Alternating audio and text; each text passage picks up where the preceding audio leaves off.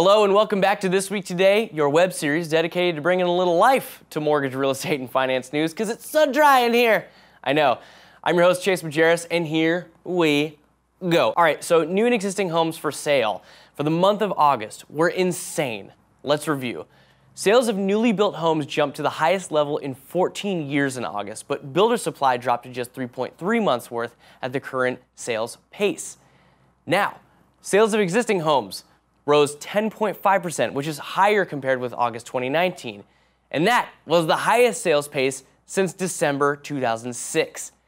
That's crazy, right? Even when reviewing how long it took to sell a home in August, according to CNBC, it only took an average of 22 days, which matches the current record. Man, with all this record breaking, it deserves to be in the Guinness Book of World Records for most records broken in 1 month, right? It's a bad joke, but remember those books? Those were pretty cool, right? Okay, so that was the good news. A lot of people want to buy homes. It's great. I'll take that every day. But for everyone else that are either millennials or Gen Z, a generation that's already known for buying homes way later than previous generations, it would seem like that home buying window, that's continuing to get pushed back, just like the Black Widow movie, which is strange because they put Mulan on Disney+, but they won't put that movie on, right?